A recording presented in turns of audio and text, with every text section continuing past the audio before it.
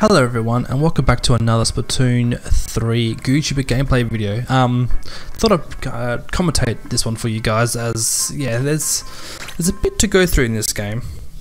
Specifically a lot of collaterals, and not just, I think it was 2 or 3 collaterals, like peace kills, which is so satisfying. So yeah, I just want to talk a bit about like what my thoughts were, what my plans were thinking, and you know what was my next point of action.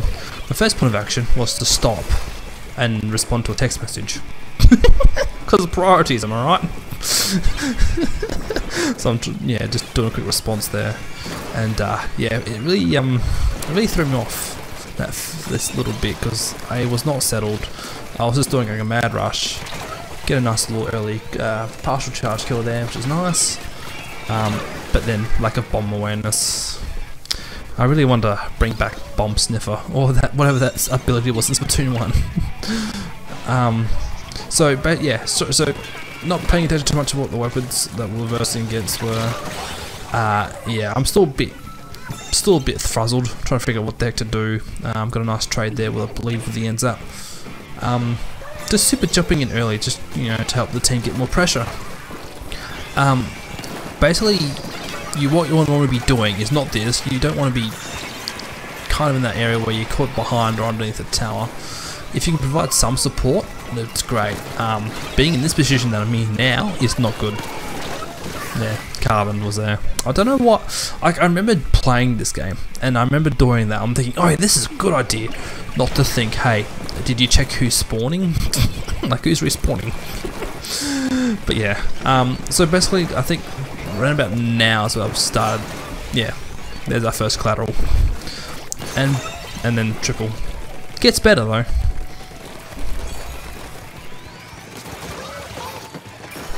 I mean, this is a waste. I could have easily not done that, but hey, that's like 5 kills, right? So yeah, this kind of play really set the tone for the rest of the game. Unable to really get much of a splat there, but just trying to get in suitable positions where I can provide a bit of support fire and just try not to die. Which is amazing that ends up didn't actually pressure me, although they do now. So the Carbon actually, I think the Carbon or the ends up got me. Yeah, so this, for some reason, there was something about this game where I just kept getting collaterals, and I think I got I'm sure, like I said at the start, I got 3. The team really putting in the work here, getting some chap damage on the dually scotches, and just getting rid of the wave breaker just makes it a lot more comfortable.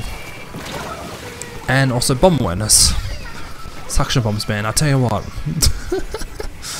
Give me that damn bomb sniffer ability. I jumped in here because I knew there's a shield, so I think I would have been moderately okay. Despite they didn't actually go for me. Like there was a roll. I think it was a Carbon that was there when we jumped in. I'm just throwing torpedoes here just to get chip damage, and as you can see, it helps the result of someone getting a splat. Like, because you gotta remember, torpedoes are so important for doing recon, like trying to find where the enemies are.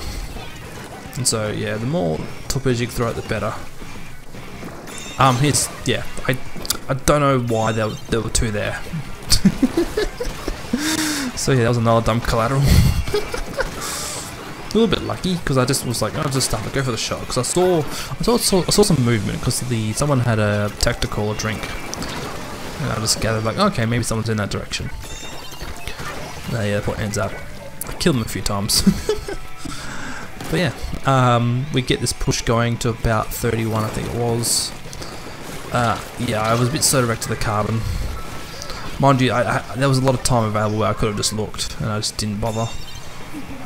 So we got it to 39, I jump in just to get the tower, that count up a bit more, but I died to a Lunar Blaster.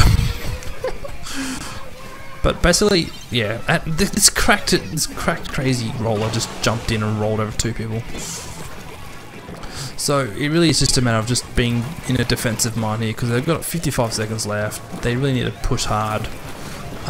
Backline support is like just basically try to get some pain for your teammates, apply a bit of pressure with the laser. Yeah, at this point I'm like, wow, there's just so many collaterals. I think that's 3 collaterals. I don't know, editing wacko, make sure you count. And there's another quad. just like that. There's like almost 2 quads in the game, if not more. I was just tracking also is good.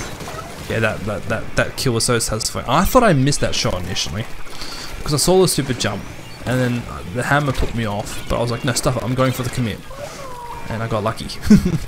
Oh, this is my favorite. It's so annoying, but hey, torpedo kills. And then I went to go. I thought, oh yeah, I'll just camp this one guy, but nah, don't need to. Don't need to. Wasn't needed. But yeah, that was a pretty crazy game. And yeah, I think it was 21 kills or something ridiculous. Absolutely ridiculous. All those collaterals. Overall splatter and enemy splatter.